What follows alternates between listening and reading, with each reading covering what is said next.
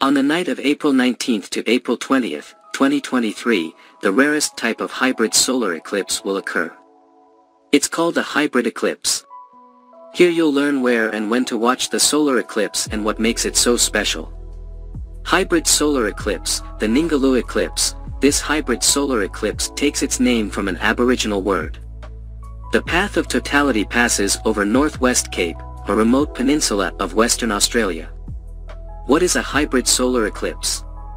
A hybrid solar eclipse is a rare type of solar eclipse that changes from annular to total and vice versa along its path. It occurs when the apparent size of the moon closely matches that of the sun as seen from the Earth. As a result, the curvature of the Earth begins to play a role in the appearance of the eclipse. In places where the moon is near the zenith during the eclipse, its apparent size will be greatest, causing a total solar eclipse.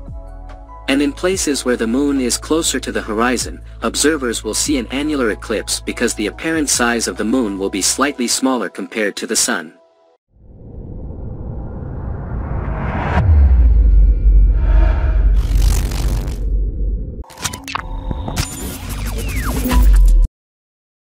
Hybrid solar eclipses occur about once every decade. Throughout this century, hybrid solar eclipses account for just 3.1%, 7 out of 224, of all solar eclipses. How long does the solar eclipse last?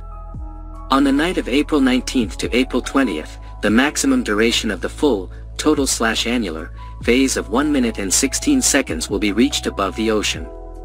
On land, the longest full eclipse of 1 minute and 14 seconds will be experienced by the observers in East Timor. A full phase in the Exmouth Peninsula, Australia, will take just 1 minute. Where is the solar eclipse visible? At least a partial phase of the eclipse will be visible from the southern Indian Ocean, parts of Antarctica, most of Australia, Indonesia, Philippines, most of Oceania, Southeast Asia, and the Western Pacific Ocean.